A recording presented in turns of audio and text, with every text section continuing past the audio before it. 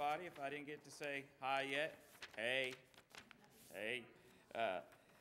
It's a beautiful day outside. It's a beautiful day in here. You'll know that today it's an exciting morning for me because we start this new sermon series. We're going to be in it for quite a while. And we've also really tried to emphasize this as an outreach opportunity for us. And many times when you do something like this, it's all about pushing and trying to get people to that very first service and hold them for the whole thing. But really, the way we're doing it is you can be thinking in terms of outreach the whole time through this, and even that with these cards that we've got that you can keep on you and hand out. These are actually going to be cards that even after this sermon series is over, we still want to send them to the same page on our website, which then links to whatever it is we're really trying to emphasize at that time. So we've got a couple places. Just a main thing I want to plug with you is up here next to the organ in the back there in the vestibule. You got a couple options on what you can take with you. These are a little 10-pack of cards, if you haven't already gotten those. I know a lot of you have already taken some of these, but a little 10-pack of cards you can take with you. We have some of these left over from last week where you have the sermon series list. If you didn't get that, you can get it with one of these cards attached to it. And then if you already got to Ollie right away, I already ran this over to him, but if you have like a business or a counter or somewhere where you know that these could be set, we've got these little business card holders. And so you can set this somewhere, and just there's one box left up over here, and there's like 2 or 3 boxes in the back. You can just get these and just set them wherever, and then go by and refill them. If you have a business or some place like that would work, please do that. We have tonight, we do have 2 meetings that I hope that you will think about attending, especially if you're on the Women on Mission, or you have previously been Women on Mission facilitation team, or Men on Mission. So Men on Mission is meeting at 4 o'clock, and Women on Mission is meeting at 5 o'clock. And something that I should have put here in this bulletin, there is a Men on Mission project this coming Saturday. This coming Saturday morning, we're going to be removing this big pile of debris that's up at Stanley Christian Ministries up in Stanfield. And that's one of the things we're going to talk about tonight. In addition, that we might bring in some other projects. So please, men in the church, if you can, plan on participating in a mission project next Saturday morning, and we'll try to do some phone trees and some phone calls to let you know more about that. But men and women on mission meetings tonight, if you want to be part of that, really love to have you. Think about these cards, how you can get them out, and please leave with some of those today. That's one of my main plugs I want to encourage you in regards to. With that, let's go ahead and let's just open it with a word of prayer, okay? Let's pray. Father God, it's exciting to be in your house this morning. I'm excited to be here, and I pray that every person who's in here is, God. Thank you that you got us up, that you got us out, that you're shining that sunlight on us out there, but also that you would shine the light of your countenance in this room, in this place here today. We realize, Lord, there's still a lot of people that can't gather with us, and we pray, Lord, that you would help through the online sermon that we post later today. You would help them to feel bonded with us and feel involved with us. And we also pray that you continue to keep us safe as we gather here in this place, Lord. And we know we can trust you with all things, and that you're working in mighty and powerful ways in our lives. We pray that this would be part of that today, that you're going to mold and shape and guide and bring us along as we study your word and as we worship and as we pray together. You are a great God. For those of us who have made professions of faith, it is great to be your people. And we pray, Lord, if anybody comes in here today and has yet to trust you as their Lord and Savior, you would make today the day of their salvation. We lift up this time to you. We pray that you're glorified in it. It is in your name, Jesus, that we pray. Amen. Amen. All right, come on, help me out a little. Let's all stand and sing, All People That on Earth Do Dwell. And this is the same tune as the doxology. Let's all stand and sing.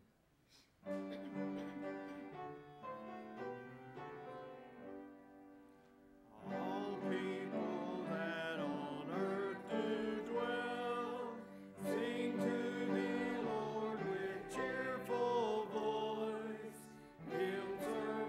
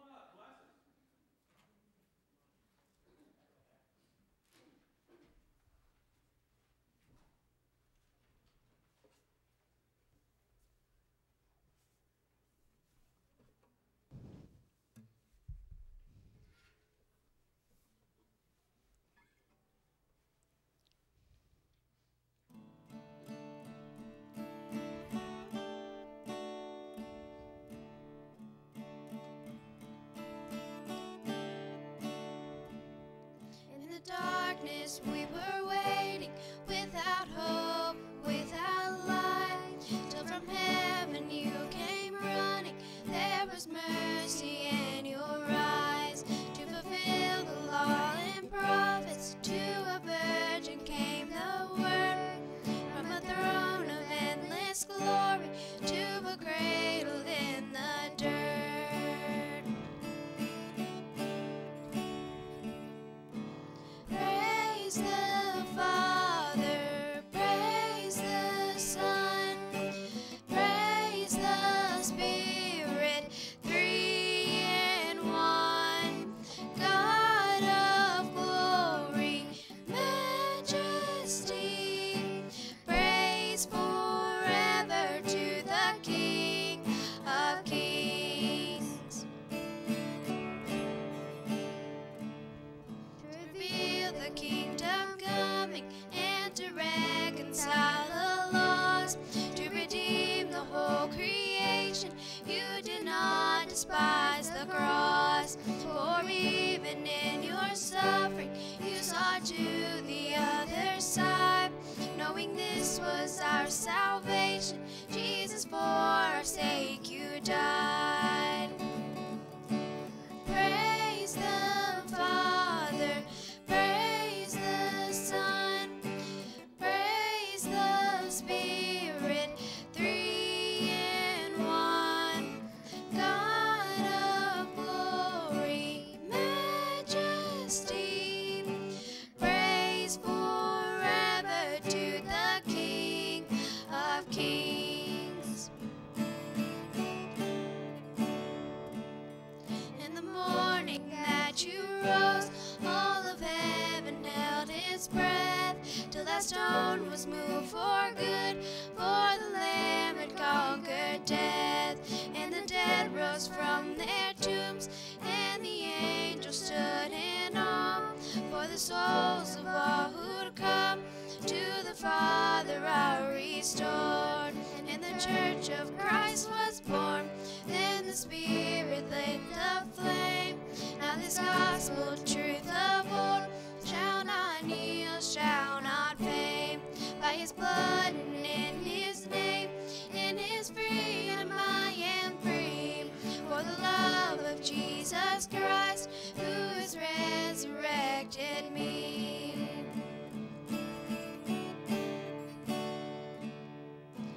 Praise the Father, praise the Son, praise the Spirit, three in one.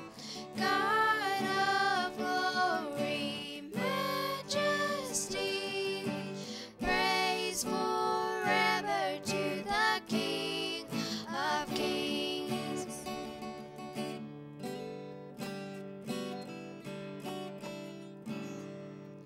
Praise forever to the King of Kings.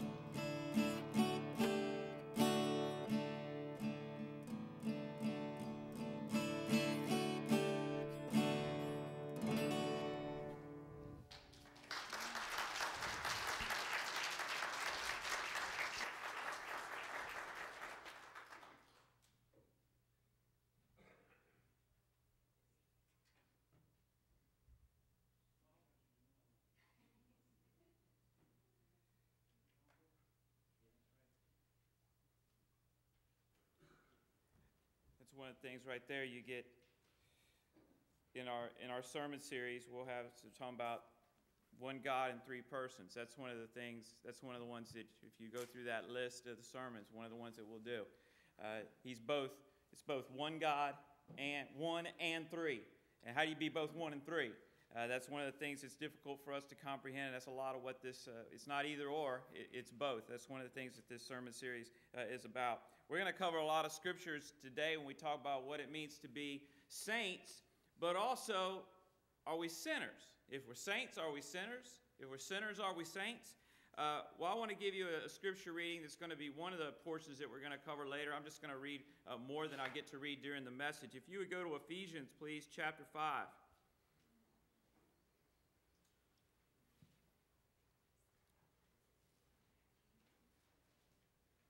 It's probably be a good opportunity as well. I know you came in today, it felt like you had probably a whole book in your bulletin, right? And if you didn't, that means you probably left a trail behind you of things you dropped out of your bulletin.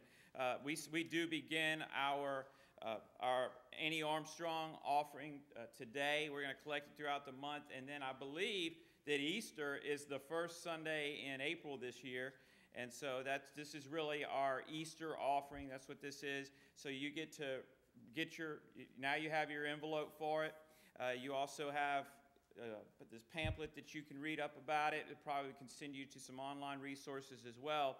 And then, throughout the month, then we didn't do it this week. We're going to start it next week. We're going to show you videos and various things to remind us about what Annie Armstrong offering accomplishes every year. So one of the most important offerings that we do in a calendar year, especially as Southern Baptists, as it goes to support North American missions. And that most specifically includes church plants in North America.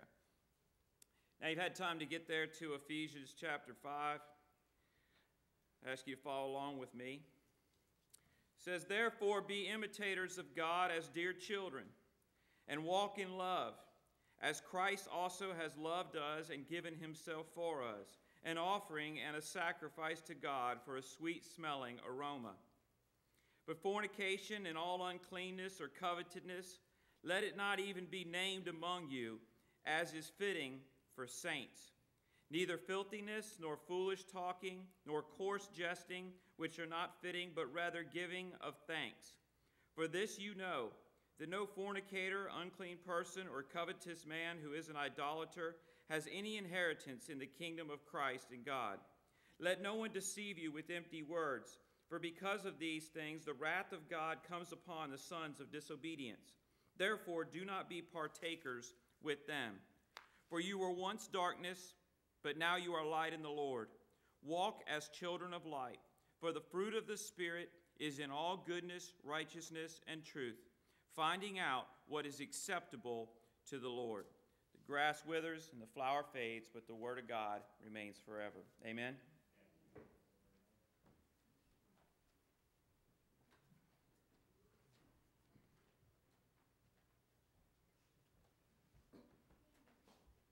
Let's all stand and sing. And this song is to the tune of the Church's One Foundation, the first one.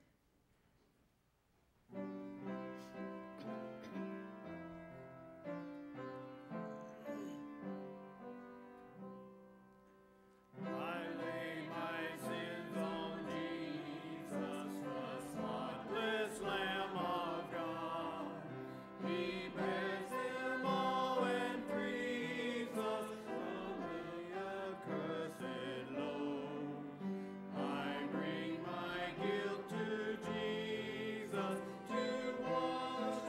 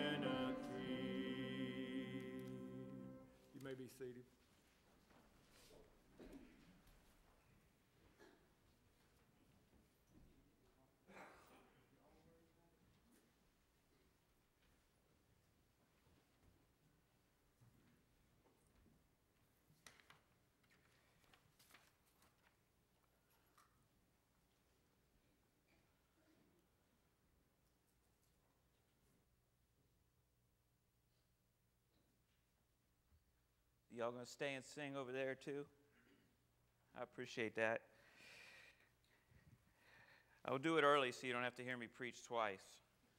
But now that Daniel and Lauren are in here, and I think he told me, I think are Mandy and them at volleyball still, right? And you see, Leslie's probably at volleyball, and so I'm thinking I might just keep you for the sermon because I don't know who else I'm going to preach to. But no, I'm sure there'll be a few people over there, and God will make it well worth our while. I'm excited about this sermon series in one respect because it's a doctrinal sermon series, and I like preaching doctrine, and of course all of it has life application. But when we say, you notice that the title, it's deeper faith.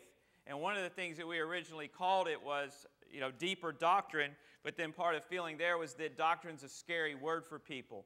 But really, as your doctrine becomes deeper, your faith becomes deeper because you understand your relationship with God better, you understand your relationship with other people, you understand who you are before the Lord.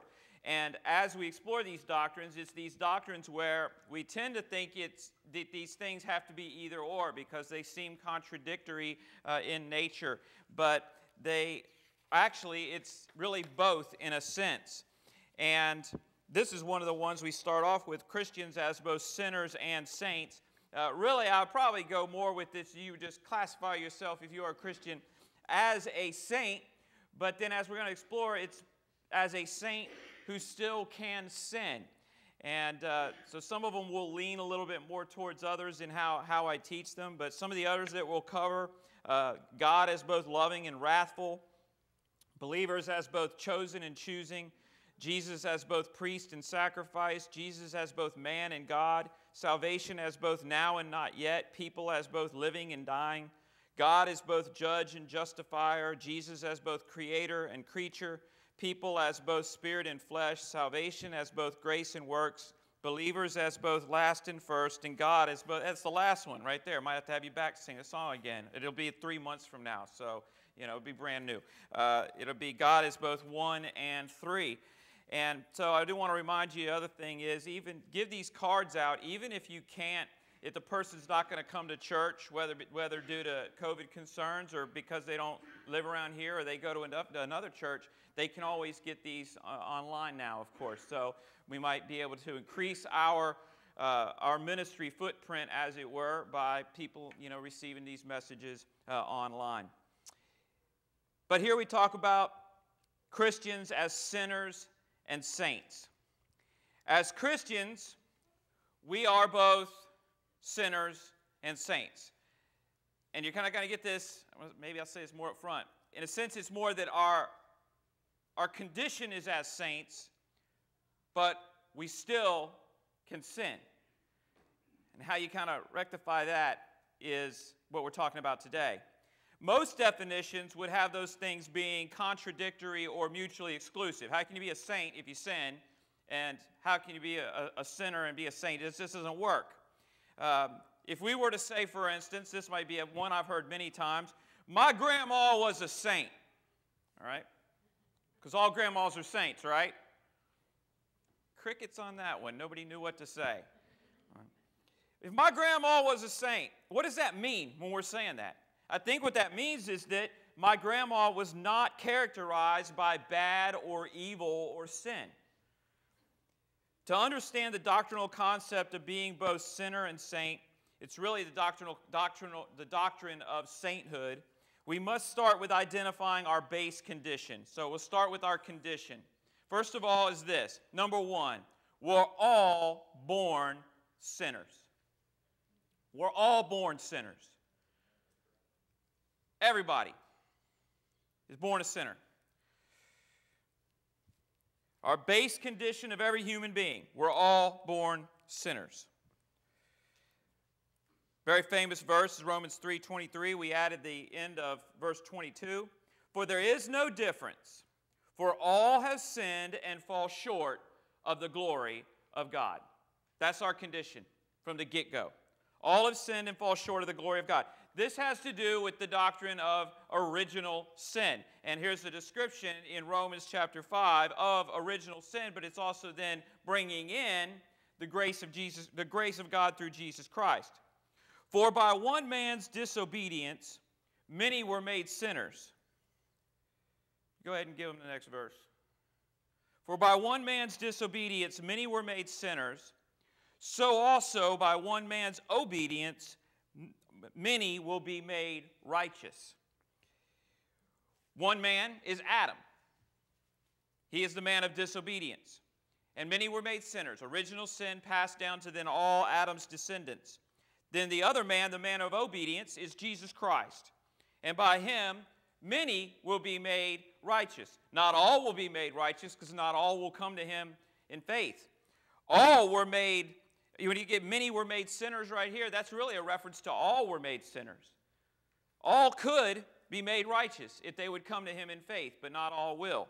But if we come to him in faith, then we are made righteous. So you get the doctrine of original sin. We all start out sinners unless God does something. Unless God does something, which he did in Christ, a sinner is our final condition. Not only our beginning condition, but our final condition will be as a sinner unless God does something, which he has done in Jesus Christ. A significant aspect of understanding our change in condition upon coming to faith in Jesus Christ is this. Number 2, we become saints through Christ. We become saints through Christ.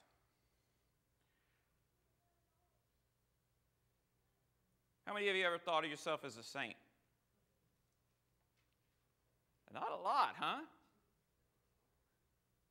Saint Becky. See, she feels uncomfortable, right? Right? Now everybody's wondering, is he going to pick on me? Saint Jacob. There you go.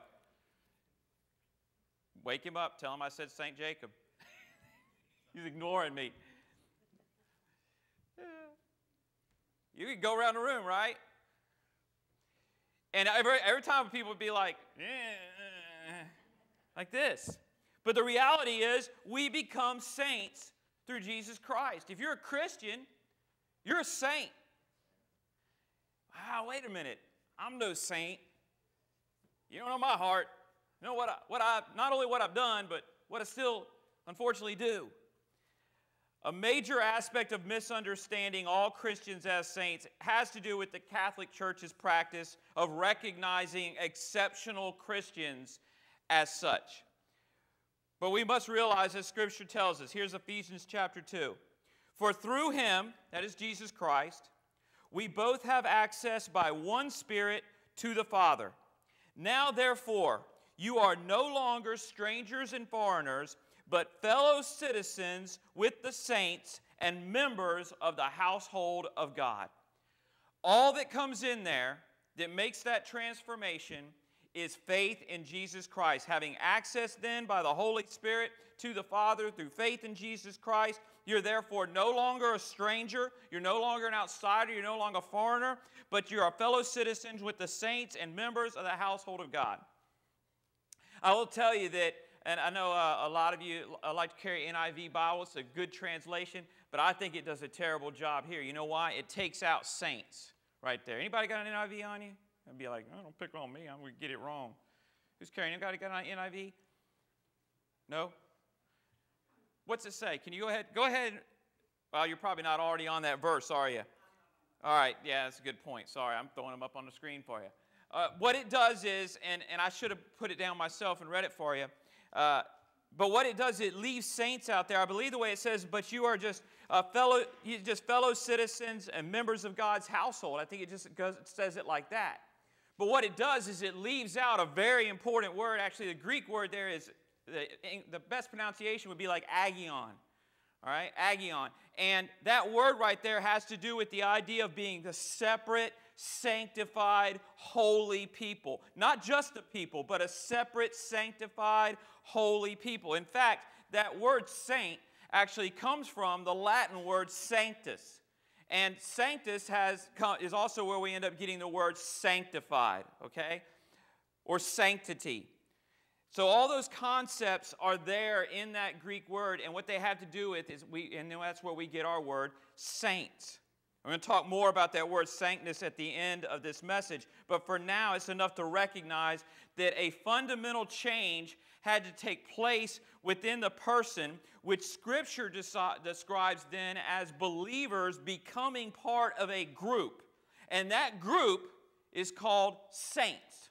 You are the saints. There's other names. We're also the church. We're also the people of God. We're the household of God. But I give you this name today, this concept of saints, because we need to understand this fundamental change that takes place within us, that qualifies us differently, that we are not just as we were before as a sinner.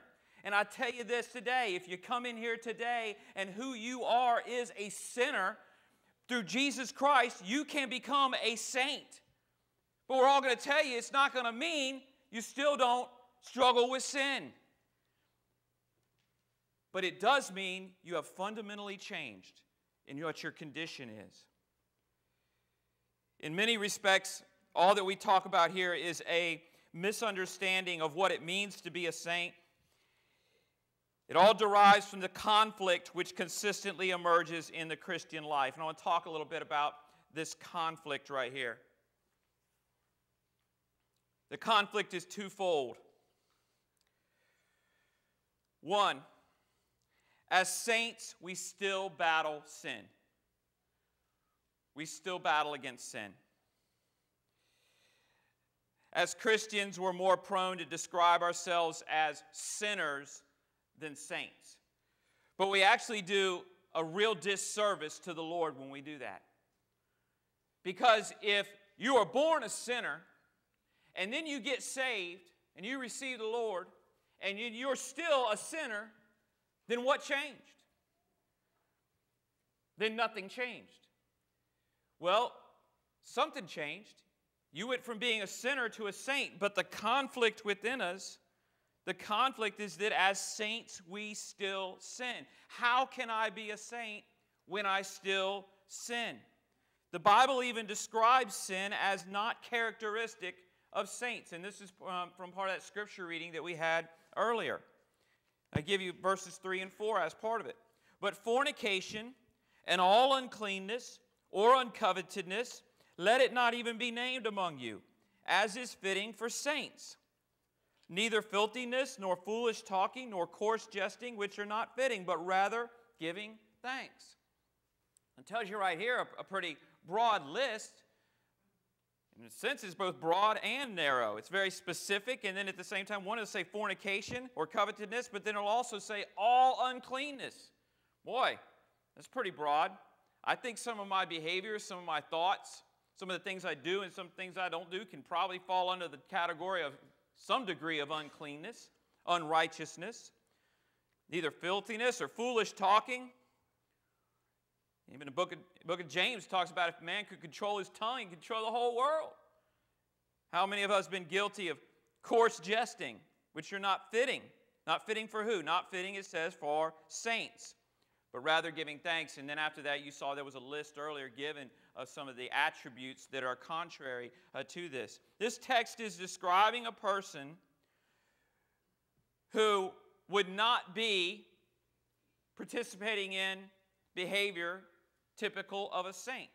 Yet, we could all look at this and say, well, but it's both describing me a little bit.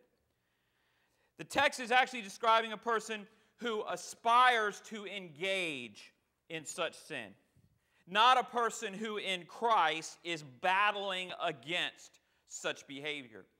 As a sinner, really, the desires of our heart is to engage in such sin. Only to the degree to which we might get caught, or the degree to which it might cause us a pain and suffering or struggle, might we say, I don't want to do that. But as a sinner, our heart's desire then is then to sin. But then in Christ, our heart's desire becomes different. Our heart's desire says, you know what, that behavior is not fitting of a saint. And I am called to something different, yet that sin still battles against our soul. We have to realize, though, this, when we're talking about this battle, this is a lot more than trying to be a good person. You can try to be a good person without Christ. You don't need Christ to try to be a good person. People do that all the time. But with Christ, you receive a power to be the right kind of person. What kind of person? A Christian, a follower of Jesus Christ, somebody who's Christ-like, as is fitting for a saint. A result of our fundamental condition changes in sainthood, because in receiving Christ, we receive the Holy Spirit. So that, number 2, we said as saints we still battle sin. And by the way, there's a typo on your card. I think I fixed it on the PowerPoint. As saints, we're able to battle sin. I think it said, no, I didn't fix it on the PowerPoint, did I? We saints, we're able to battle sin. Obviously, that's a typo right there. So that we at the beginning should be as saints, we're able to battle sin. As saints, we still battle sin. The sinner may battle against sin, but they don't have something given to them which empowers them to overcome sin. As Christians, we have something given to us that gives us the power, the ability, where we're able to battle sin in a way that we were not able before. The saint's life is characteristic of and reflective of having this power. Does anybody know where this power comes from? You want to throw out a guess on that one? Well, you got the Father, you got the Son, and then you got who? Holy Spirit. Now, we're not going to do a hand raise. How many of you, not going to do a hand raise, how many of you knew that and wish you'd said it? It's the Holy Spirit. And that's really where you end up going with this thing. Remember that word sanctus had to do with sanctification, and that's really where we have to start working our way towards as we understand the doctrine of sainthood. The word able, by the way, there, and you'll notice how various doctrines cross paths. You'll probably hear the doctrine of this and the doctrine of this and the doctrine of this a lot over the next several weeks throughout the spring. That key word in that sentence, as saints were able to battle sin. The key word there is able. We have the ability. We're able to battle sin as we are not able to do as our natural selves. This relates to the doctrine, by the way, of total depravity. That we, without God, without Jesus Christ, without the Holy Spirit, are totally depraved. Great verse for understanding this is Romans chapter 3, verses 10 through 12. There is none righteous. By the way, it has quotes around these things because this is Paul quoting the Old Testament to help make his point. There is none righteous, no, not one. There is none who understands. There is none who seeks after God. They have all turned aside. They have together become unprofitable. There is none who does good, no, not one.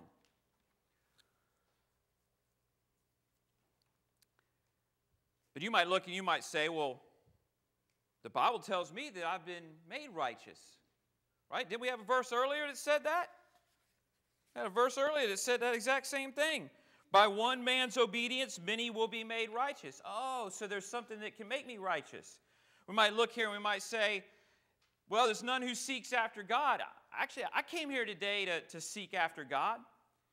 There's something within me that draws me to want to know the Lord better, be around other believers. They have all turned aside. They become unprofitable. There's none who does good. I know that God has been working in my life to accomplish good things. So what you understand here is that this is talking about the person before Christ. This is your BC days right here. This is a person that is before conversion.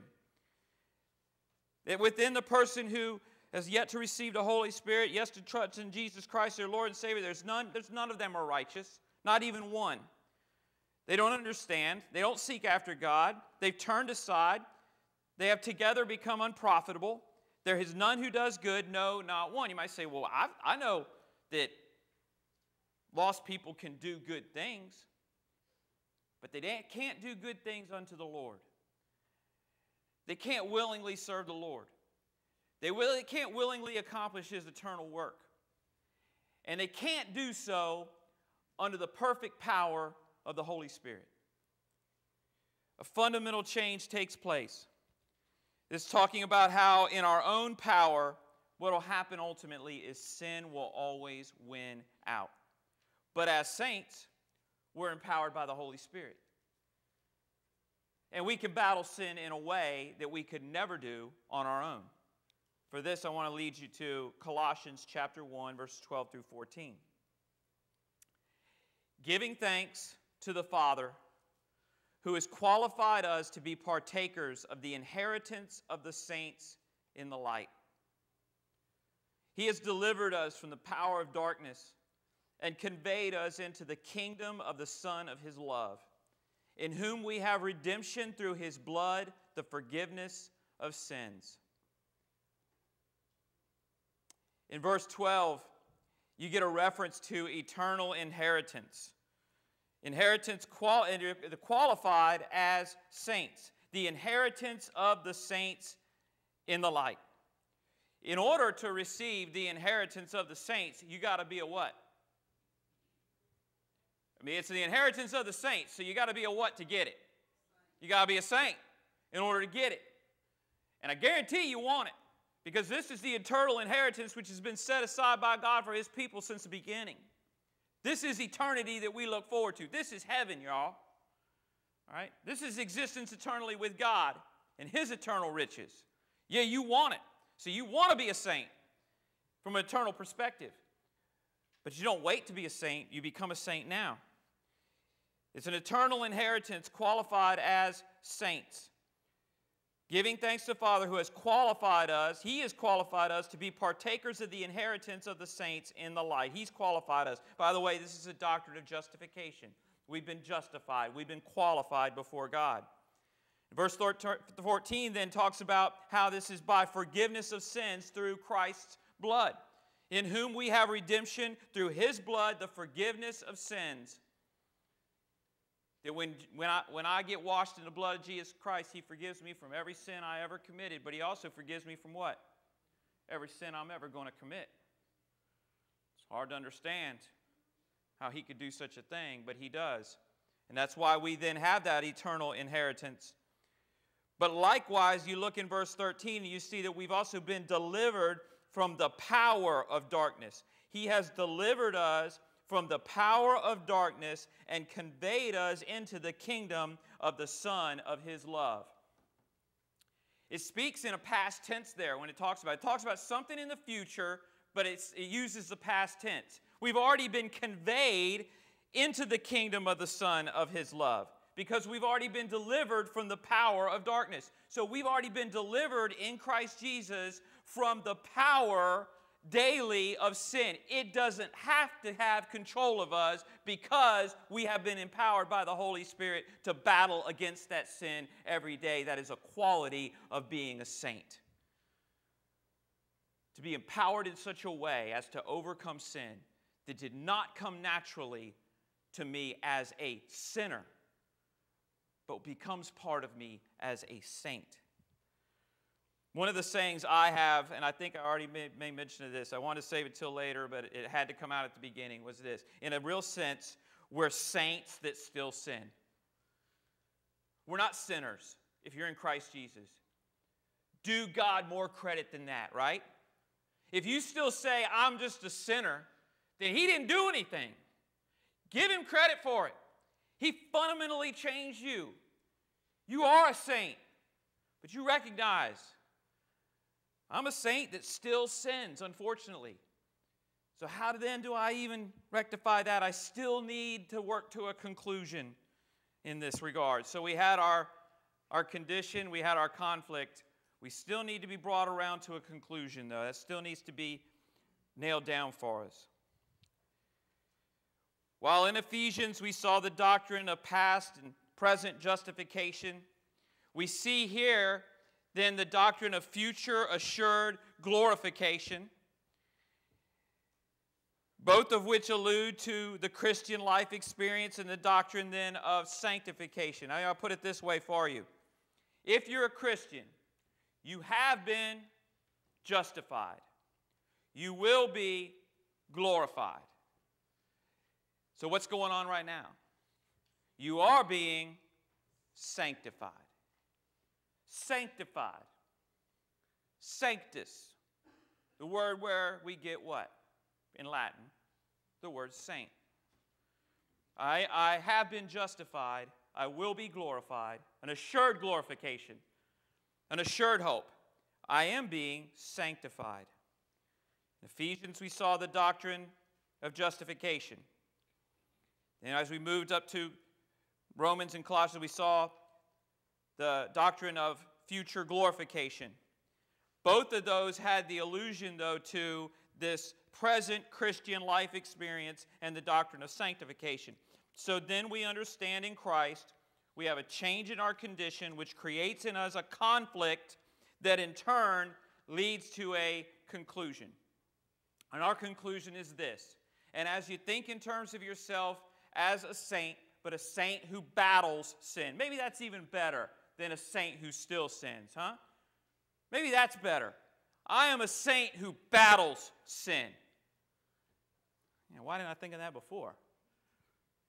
Must be one of those moments when the preacher works on the when the Holy Spirit works on the preacher right at the moment, right? I'm a saint who battles sin. I was a sinner. Now I'm a saint who battles daily against sin. And that process is sanctification. But before we get completely sanctification, we have to understand one conclusion here. Both of these conclusions result from the presence of the Holy Spirit in our lives. The first conclusion is this. Number one, sainthood means I'm sealed by the Spirit. Sainthood means I'm sealed by the Spirit. You actually can't even sin your way into being a sinner again. What? Jennifer just made it look like, what did you just say? I don't understand what you just said. Yeah, I can sin. But the quality of what I am has been sealed. And it's been sealed by the Holy Spirit. It's nothing that I have done. It is what God has done in me. Sainthood means sealed by the Spirit. Even though I still battle sin, my status as a saint has been sealed. It has been sealed. And for this, I'll give you Ephesians 1, 13 through 14, and then we'll read these, and then we'll jump over to 18 after that. But I'll say a couple things about 13 and 14 after I read them. In Him, that is in Christ, you also trusted. All right?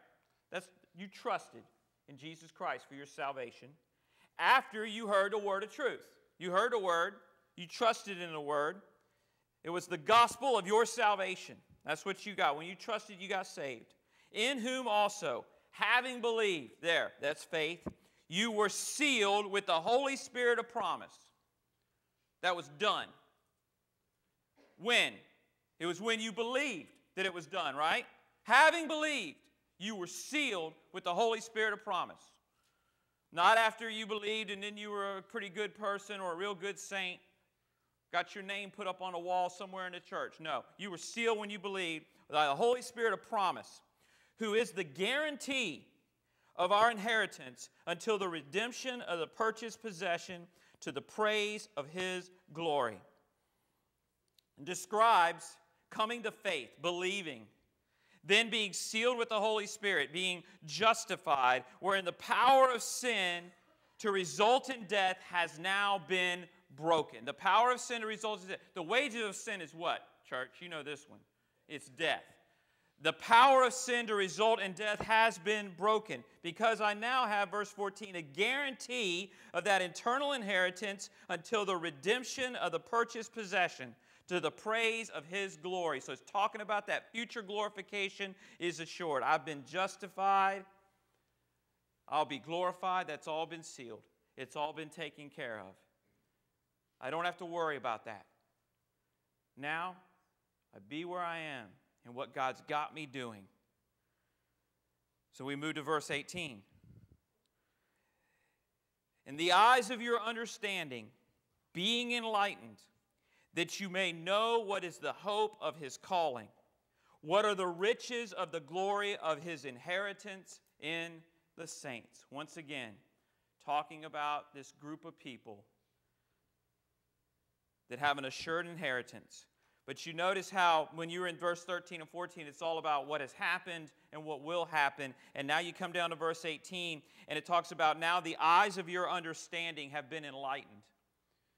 You notice how as you grow as a Christian, there were things that earlier in your Christian walk you never even recognized as sin. And now as you continue to grow, you realize, yeah, that's a problem that God wants to work on in my life. That's part of that sanctification process. That's part of that enlightening where He shows us things. Another part of our enlightening is His Word. When we go to Him in His Word and He continues to He jumps off the page to us, the truth and the realities of our lives and how we're living and what we need to do. And we become enlightened people. The light gets turned on in our lives, and that light is Jesus Christ, the living Word of God. The eyes of our understanding have then been enlightened, that you may know what is the hope of His calling. What is His calling on my life? What He's called me out to live for, the riches of His glory, all part of being a saint. All part of living in sainthood. We also now is an enlightened understanding of our current condition, which is our final conclusion in what it means to be both sinner and saint, or more accurately, a saint who still battles sin. So our conclusion is, first of all, to realize sainthood means I've been sealed by the Spirit. But it also ultimately means this. Sainthood means being sanctified by the Spirit. It's number 2. Sanctified by the Spirit. Maybe our goal here today is to say, whenever I think of what it means to be a saint, I think of being sanctified. I think of a process towards Christ-likeness where there is less sin in my life and there is more righteousness in my life. Remember that Latin word, sanctus. And now we talk about sanctification, which always should be described as, I believe, progressive sanctification. The verse that succinctly links sainthood and sanctification, I believe, is 1 Corinthians 1:2. To those who are sanctified in Christ Jesus, called to be saints, with all who in every place call on the name of Jesus Christ, our Lord, both theirs and ours. You see the link there? Those who are sanctified in Christ Jesus are also those who are called to be saints. And then it makes sure we understand there that this is something that all believers enjoy. It says, to all who in every place call on the name of Jesus Christ. Does that sound like it's describing really elite Christians? No, it says all who in every place call on the name of Jesus Christ are the ones who have been called to be saints and who are sanctified in Christ Jesus. Not really elite Christians are saints. If you're a believer, you've been called to be a saint. And in that, you are sanctified in Christ Jesus. Progressive sanctification is a process. If you want, you're like, I still don't understand what this sanctification is. Well, maybe I can give it to you now. It's a process by which the Spirit produces in believers a progressive increase in Christ-likeness. It is a lifelong process. The extent of the progress varies. It varies at times in our lives. It varies the person that we are. The extent to which we're seeking the Lord, the extent of our own obedience. But as part of our sainthood, it should always be increasing. Since sanctification forms the crux of the believer's present life, it is vitally important to understand it and to embrace it. To be a saint is to be sealed by the Spirit and empowered by the Spirit with the ability to then overcome sin in progressive sanctification. I said before, if I could have you leave here today and think immediately, being a saint means I'm being sanctified, then we would accomplish our goal. In the middle of that is the fact that sin still exists. But I have still been fundamentally changed in who I am and empowered to overcome that sin. To be a saint is to be sealed with the Spirit, Empowered by the Spirit with the ability to overcome sin and progressive sanctification. The last verse I want to share with you this morning is this. 2 Thessalonians chapter 2, the second half of verse 13. God from the beginning chose you for salvation through sanctification by the Spirit and belief in the truth. Maybe this verse will come back up when we have the one that says you both choose and are chosen. All right? You can crack your brain on that one here in a few weeks. But you notice this. It has been God's work in you for salvation through sanctification by the Spirit and belief in the truth. If you're a believer, you're in a process of sanctification. It is what all saints enjoy. It is empowered through the Holy Spirit. It's sanctification by the Holy Spirit. It is part of our salvation experience. That we are experiencing our salvation today as sanctification. The day you got saved, you experienced your salvation as justification. And one day you will experience your salvation in glorification. But here is our time of sanctus. Our time of sainthood in which we have not yet received our full inheritance, but we are being sanctified. Our conclusion here is to know that sainthood is supposed to be a process of ongoing progressive sanctification, wherein we always wage the battle with sin. And that means we have to come out every day in the power of the Holy Spirit, ready to wage war against sin. And not just sin out here, but sin in here, as is fitting of the saints. Thus, in a sense, we are both sinner and saint, or maybe we would say more accurately, we are saints that still battle sin.